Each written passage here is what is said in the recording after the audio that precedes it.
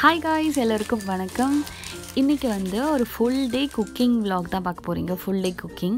So இன்றைக்கி வந்து என்னோடய ஹஸ்பண்டோட பர்த்டே. அதனால் நான் ஃபர்ஸ்ட் வந்து கேக்லேருந்து ஸ்டார்ட் பண்ணுறேன்.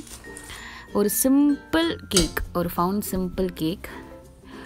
ஃபஸ்ட்டு வந்து ஒரு கப் மைதா, 1 டேபிள் ஸ்பூன் வந்து பேக்கிங் பவுடர், 1 டீஸ்பூன் வந்து பேக்கிங் சோடா.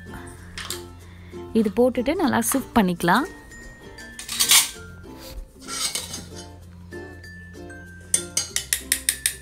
இதுக்கு பீட்டரோ இல்லை பட்டர் எதுவுமே வேண்டாம். பட் நல்லா ஸ்பாஞ்சியாக சாஃப்டாக இருக்கும்.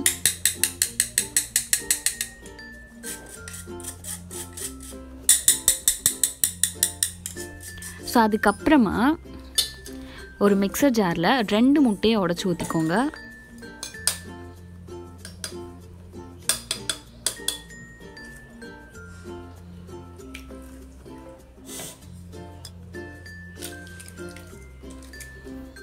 அரை கப் போல் சுகர் போட்டுக்கலாம்.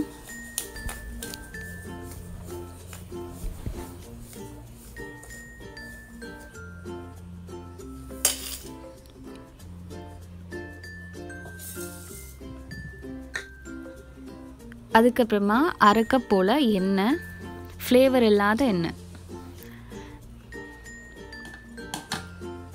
ஸோ இதை வந்து நல்லா கிரைண்ட் பண்ணிக்கோங்க. ஒரு 3 மினிட்ஸ்க்கு நல்லா க்ரீமியாக வரணும் அந்த டெக்ஸ்டர். அது வரைக்கும் கிரைண்ட் பண்ணிக்கோங்க. ஸோ அது கிரைண்ட் பண்ணுற நேரத்தில் நான் வந்து குக்கரை வந்து ப்ரீஹீட் பண்ண போகிறேன். ஸோ குக்கரில் வந்து கொஞ்சம் அந்த பேஸில் வந்து கொஞ்சம் உப்பு போட்டுக்கலாம். உப்பு இல்லைன்னா மணல் போடலாம். நீங்கள் போட்டுட்டு குக்கரை வந்து மூடி வச்சுட்டு அதுக்கப்புறம் ஒரு 15 மினிட்ஸ்க்கு அப்படியே விட்டுருங்க. சிம்மில் வச்சுக்கோங்க. இப்போ நம்ம அரைச்சி எடுத்ததை ஒரு கிண்ணத்தில் ஊற்றிட்டு அந்த மிக்ஸ் பண்ணி வச்சுருக்கோம் இல்லையா மாவு, அதை வந்து கொஞ்சம் கொஞ்சமாக போட்டு மிக்ஸ் பண்ணிக்கோங்க.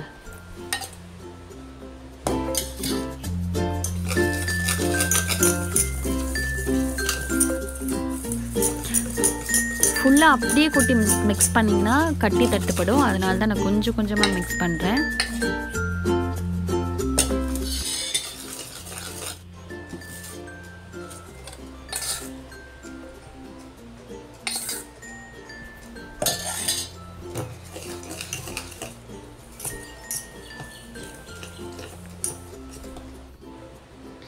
ஸோ அதுக்கப்புறமா அரை கப் போல் பால் எடுத்திருக்கேன். அதை வந்து கொஞ்சம் கொஞ்சமாக ஊற்றி மிக்ஸ் பண்ணிக்கலாம். அதையும்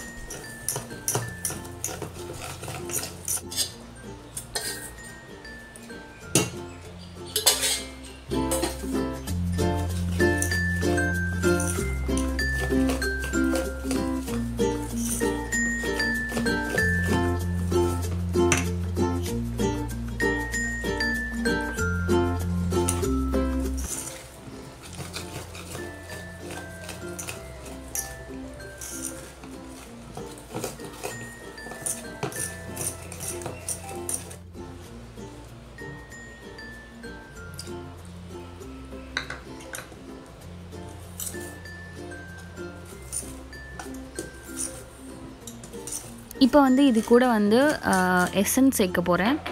என்ன எசன்ஸ்னால் ஆல்மண்ட் மில்க் ஃப்ளேவர், பாதாம் மில்க் ஃப்ளேவர் எசன்ஸு. உங்கள்கிட்ட வெண்ணிலா இருந்தால் கூட சேர்த்துக்கலாம்.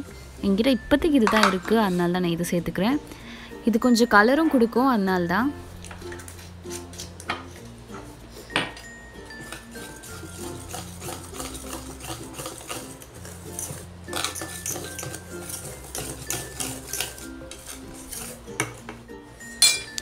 இப்போ வந்து அந்த டாப்பிங்காக நான் கொஞ்சம் பாதாமாக கட் பண்ணிக்கிறேன். ஃப்ளேவரும் வந்து அந்த எசன்ஸ் சேர்த்துருக்கிறதும் ஆல்மண்டாக, ஸோ இதுவும் ஆல்மண்ட். ஸோ நல்லாயிருக்கும், அதுக்காக தான் கட் பண்ணிவிட்டு நீங்கள் எந்த கிண்ணத்தில் ஊற்றி வைக்க போகிறீங்களோ அதில் வந்து கொஞ்சம் பட்டர் போட்டு க்ரீஸ் பண்ணிக்கலாம்.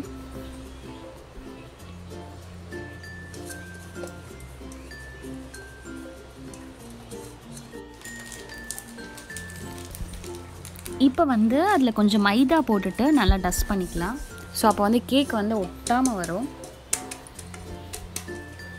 ஸோ இந்த மாதிரி சுற்றி எல்லா இடத்துலையும் மைதா படுற மாதிரி தடவிட்டுக்கோங்க. அதுக்கப்புறமா அதில் கொஞ்சம் நம்ம சாப் பண்ணி வச்சுருக்கிற பாதாம், அப்புறமா கேக் மிக்ஸ்சர் இதை வந்து அதில் ஊற்றிக்கலாம்.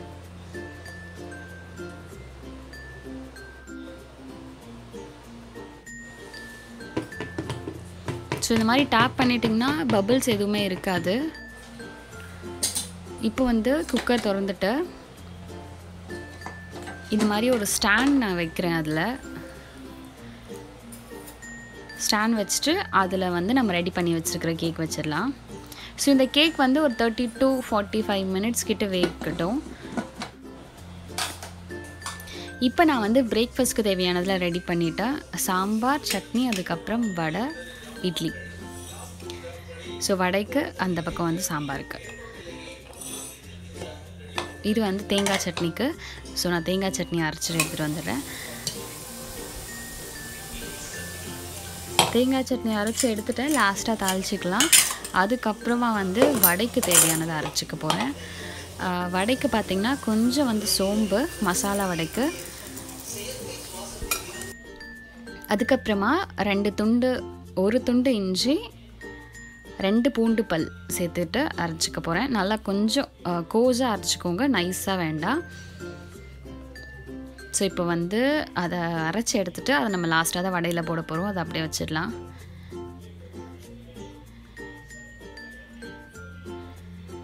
இப்போ வந்து நான் சாம்பாருக்கு தாளிக்க போகிறேன். சிம்பிள் பேசிக்கான சாம்பார் தான். கொஞ்சம் கடுகு, சீரகம் போட்டுட்டு சின்ன வெங்காயம், கருவேப்பிலை போட்டுக்கிறேன்.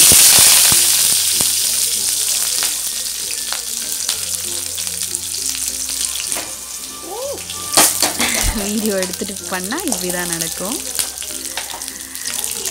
ஓகே, இது போட்டு நல்லா வதங்கட்டும். பக்கத்தில் பார்த்தீங்கன்னா கேக் வெந்துட்டுருக்கு.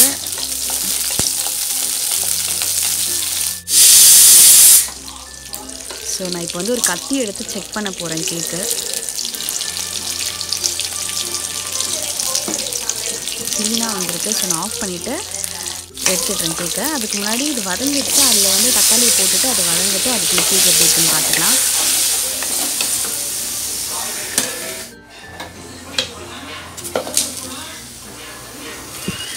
நான் என்ன மிஸ்டேக் பண்ணேன்னா கொஞ்சம் கம்மியாக ஊற்றி வைங்க, இல்லைனா இது ரொம்ப பொங்கிடுது. கொஞ்சம் டிஃபன் பாக்ஸ், டிஃபன் பாக்ஸ்க்கு ஊற்றி வச்சுட்டு அதனால் கொஞ்சம் கம்மியாக, மற்றபடி வேறு எதுவும் கிடையாது.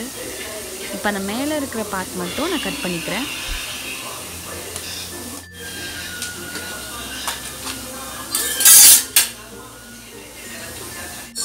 கட் பண்ணிவிட்டு அதை அப்படியே கவுத்துடலாம். சூடு ஆற வச்சு தான் எடுக்கணும். எனக்கு இப்போயே வந்துருச்சு, அதனால் நான் அப்படியே எடுத்துட்டேன். ஸோ அவ்வளோதான் கேக், சிம்பிள் கேக். மேலே எந்த ஒரு ஃப்ராஸ்டிங்லாம் நான் பண்ண போகிறது கிடையாது, அவ்வளோதான். ஸோ இப்போ இதை எடுத்து வச்சுட்டு அடுத்து பார்க்கலாம்.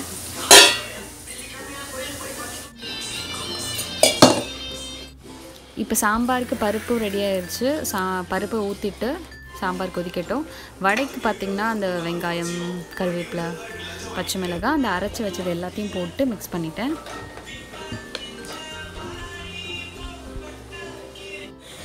சாம்பார் ரெடி ஆகிடுச்சு, எடுத்து வச்சிடுறேன். அதுக்கப்புறம் வந்து வடைக்கு எண்ணெயும் காய வச்சாச்சு. காய வச்சுட்டு வடையை ஒன்று ஒன்றா போட்டு எடுத்துட வேண்டியதான். சிம்மில் வச்சு வேக விடுங்க. ஸோ உள்ளே இருக்கிறதுலாம் வேகும் நல்லா.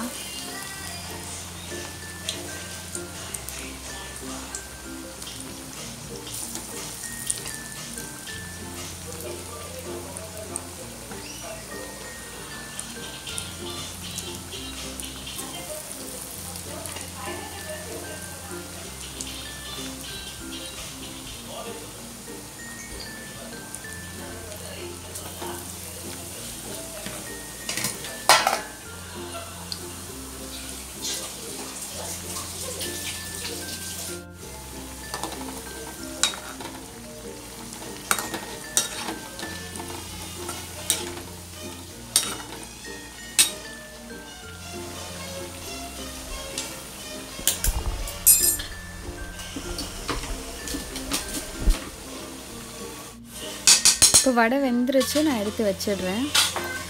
அவ்வளோதான், சட்னி, சாம்பார், வடை, இட்லியும் ஊற்றி வச்சிட்டேன் பக்கத்தில். So breakfast ready.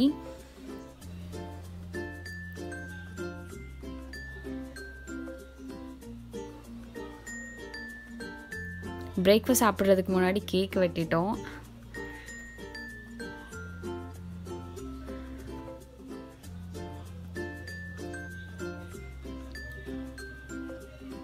ஸோ நான் இப்போ உங்களுக்கு காட்டுற அந்த கேக் வந்து எவ்வளோ சாஃப்டாக மாய்ஸ்டாக இருக்குதுன்னு.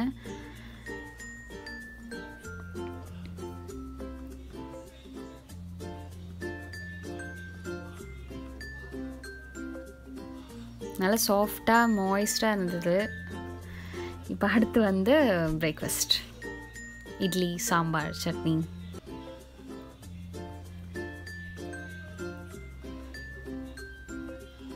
பர்த்டேன்றதால இன்னைக்கு கொஞ்சம் ஸ்பெஷல், அவ்வளோதான். மற்றபடி வேறு ஒன்றும் இல்லை. இப்போ இது முடிச்சுட்டு நான் அடுத்து வந்து லன்ச் பார்க்க போகிறேன். லன்ச்சுக்கு வந்து காளான் பிரியாணி பண்ண போகிறேன் சிம்பிளாக. அதுக்கப்புறம் வந்து ஒரு முட்டை, அதுக்கப்புறம் ரைத்தா, அவ்வளோதான்.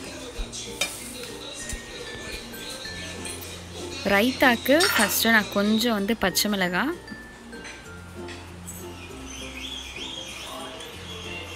அதுக்கப்புறமா சால்ட் போட்டு முன்னாடியே பண்ணி வச்சிட்டிங்கன்னா அது நல்லா ஊறி சூப்பராக இருக்கும்.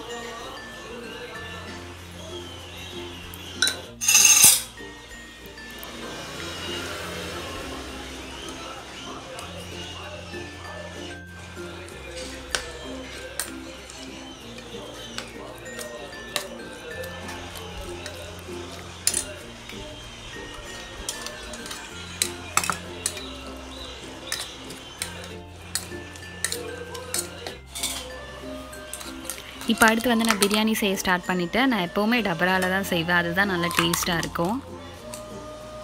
ஸோ 1/2 கிலோ அரிசி எடுத்திருக்கேன். அதுக்கு வந்து கொஞ்சமாக நெய், ஒரு 2 ஸ்பூன் நெய், அதுக்கப்புறமா ஒரு 4-5 டேபிள் ஸ்பூன் வந்து எண்ணெய்,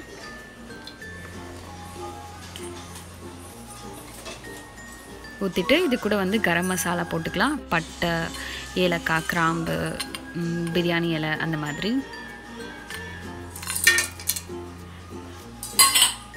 இது போட்டு நல்லா வதங்கினதுக்கு அப்புறமா நான் வந்து வெங்காயம் சேர்க்க போகிறேன். பக்கத்துலேயே முட்டைக்கும் வேக வச்சுட்டேன்.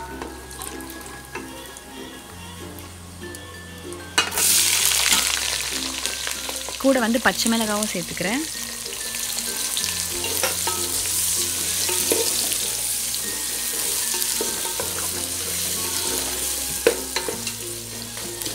இது வந்து நல்லா வதங்கணும் வெங்காயம் தான் பேஸே பிரியாணிக்கு. அப்போ தான் நமக்கு தொக்கு வரும். ரைஸ் வந்து ட்ரை ஆகாமல் தொக்கில் நல்லா சேர்ந்து நல்லாயிருக்கும், மசாலாவில் நல்லா சேர்ந்து நல்லாயிருக்கும். ஸோ இவ்வளோ அளவுக்கு வதங்கிருச்சு, இன்னும் கொஞ்சம் வதங்கட்டும். இப்போ வதங்கிருச்சு. அதுக்கப்புறம் நான் வந்து இஞ்சி பூண்டு பேஸ்ட் சேர்த்துக்கிறேன். ஒரு 4-5 டேபிள் ஸ்பூன் கிட்ட சேர்த்துருக்குறேன். ஃபாஸ்ட்டாக காமிச்சிருக்கிறேன், பட் நான் ரொம்ப நேரம் வதக்கிட்டு இருந்தேன் விடாமல். ஒரு பொருள் சேர்த்ததுக்கப்புறமா நீங்கள் ரொம்ப நேரம் வதக்குங்க, எண்ணெய்லாம் நல்லா பிரிஞ்சு வர அளவுக்கு. அதுக்கப்புறமா நான் தக்காளி சேர்த்துட்டேன். இது கூட வந்து கொஞ்சம் உப்பு சேர்த்து நான் மூடி வச்சிடலாம். ஸோ நான் அது வந்து நல்லா வதங்கிடும்.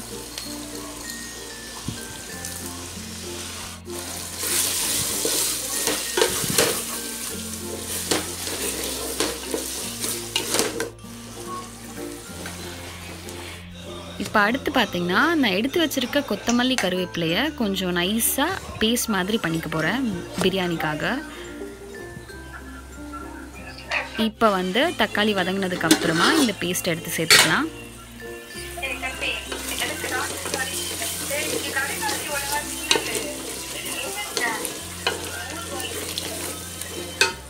இப்போ வந்து தக்காளி வதங்கிடுச்சுல, அதில் வந்து இந்த பேஸ்ட் சேர்த்துக்கலாம். இந்த பேஸ்ட்டையும் கொஞ்சம் நேரம் எடுத்து நல்லா எண்ணெய் பிரிஞ்சு வர அளவுக்கு வதக்கிக்கோங்க. வதக்கிக்கிறேன்.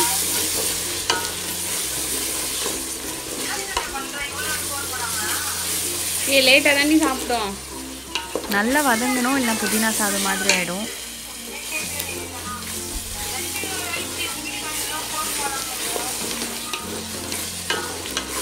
அதுக்கப்புறம் கொரோனா வராதா?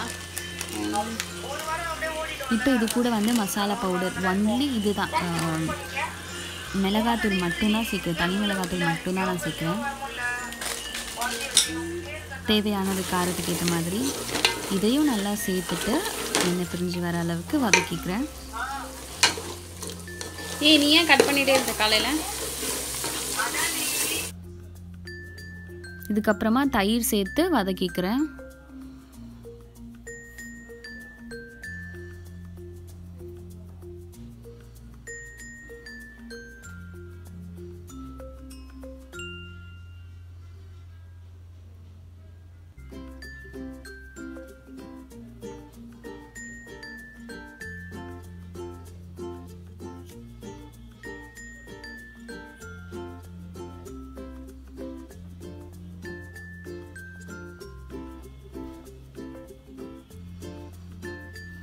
ஸோ இதையும் நல்லா டைம் எடுத்து வதக்குனதுக்கப்புறமா நான் இது கூட வந்து காளான் சேர்த்துக்கிறேன்.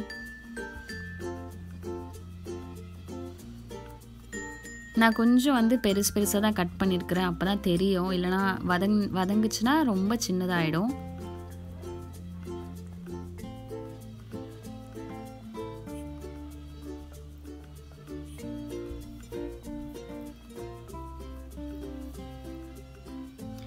இப்போ இதுவும் நல்லா வதங்கினதுக்கப்புறமா இது கூட நான் வந்து தண்ணி சேர்த்துக்கிறேன். 1 கப்புக்கு 2 கப், 1 கப் ரைஸ்க்கு 2 கப் தண்ணி, அந்த அளவுக்கு சேர்த்துக்கிறேன்.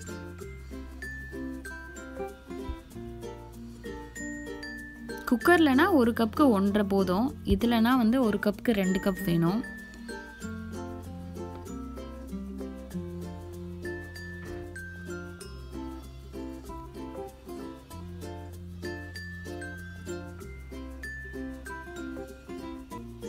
இது வந்து நல்லா கொதிக்கட்டும். கொதிச்சதுக்கப்புறமா ரைஸ் போட்டுட்டேன், அதை எடுக்க முடியல. இப்போ அந்த ரைஸும் தண்ணியும் வந்து நல்லா வெந்து சரிசமமாக வரட்டும், அதுக்கப்புறம் பார்க்கலாம்.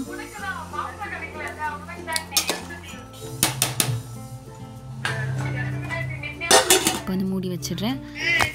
அடுத்து பார்த்தீங்கன்னா கொஞ்சமாக வந்து பாயாசம் ரெடி பண்ணிகிட்ருக்கேன். திடீர்னு பருப்பு பாயாசம். ஸோ நல்லா கொதி வந்ததுக்கப்புறமா தான் நான் பால் ஊற்ற போகிறேன்.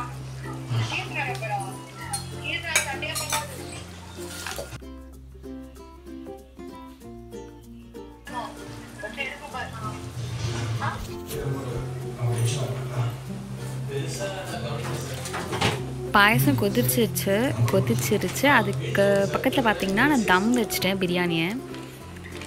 ஸோ பால் ஊற்றிட்டு கொஞ்சம் கொதிச்சதுக்கப்புறம் இறக்கிடலாம். இறக்கிட்டு இதுக்கு வந்து தாளிப்பு கொடுத்துடலாம். பவானி பண்ணு.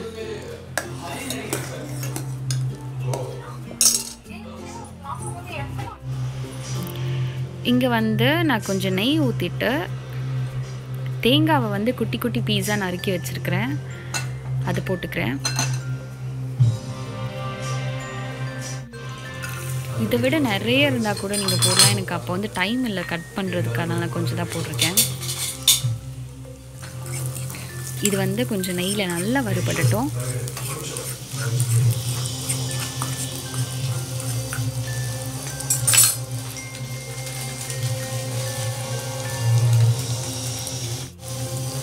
இப்போ வதங்கினதுக்கப்புறமா கொஞ்சம் திராட்சை, முந்திரி இதெல்லாம் சேர்த்துக்கிறேன்.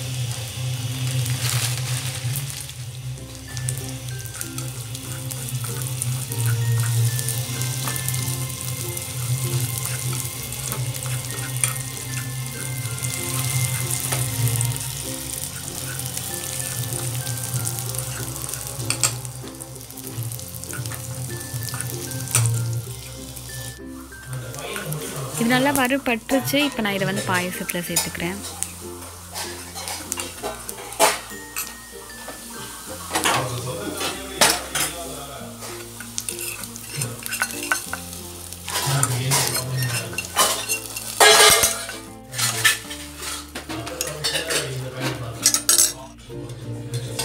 ஸோ இப்போ வந்து பாயசம் ரெடி. அதில் ஒரு கிண்ணத்தில் ஊற்றி வச்சுட்டு அடுத்து வந்து பிரியாணி எப்படி இருக்குன்னு பார்க்கலாம்.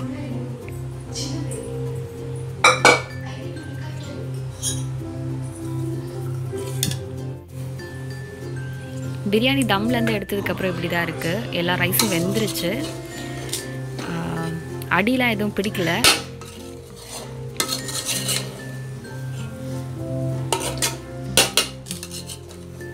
சொல்ல மறந்துட்டேன், நான் வந்து சீரக சம்பா ரைஸ் எடுத்திருந்தேன்.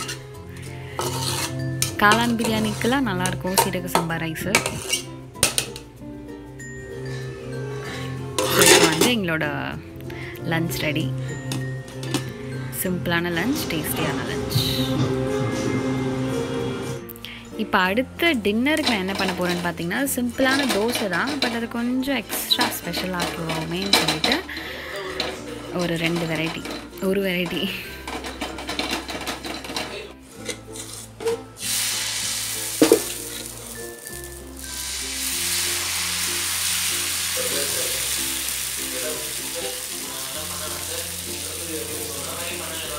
எப்பவும் போல் தோசை ஊற்றிட்டு அது மேலே கொஞ்சம் பொடியை போட்டுருங்க. ஸோ உங்களுக்கு கொஞ்சம் புதுசாக நல்லாயிருக்கும் சாப்பிட்றதுக்கு. இது கூட வந்து நெய் ஊற்றிக்கலாம், இல்லைனா பட்டர் போட்டுக்கலாம். பட்டர் ப்ளஸ் பொடி ஃப்ளேவர் செம்மையாக இருக்கும். ஸோ நான் இப்போ வந்து பட்டர் தான் போட்டிருக்கேன். சும்மாவே சாப்பிட்லாம், சைட் டிஷ்ஷே வேண்டாம். இட்லி பொடி போட்டிருக்கேன் நான் அது மேலே.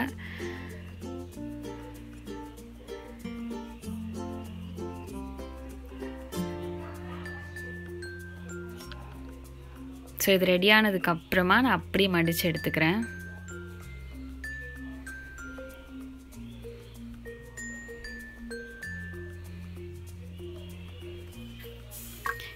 அடுத்து வந்து எல்லாருக்கும் தெரிஞ்ச எக் தோசை, ஒன்றும் சொல்கிறதுக்கு இல்லை.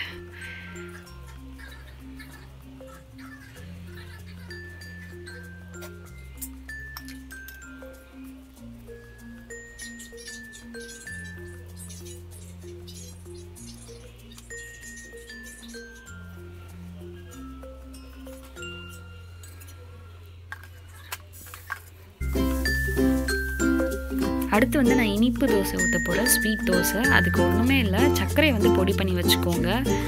அதை வந்து ஜஸ்ட் மேலே தூவ போகிறோம், அவ்வளோதான். குழந்தைங்களுக்குலாம் இது ரொம்ப பிடிக்கும்.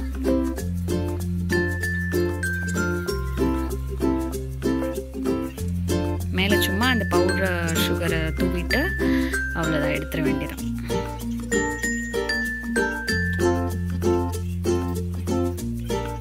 ஸோ அவ்வளோதான், இதுதான் எங்களோட டின்னர்.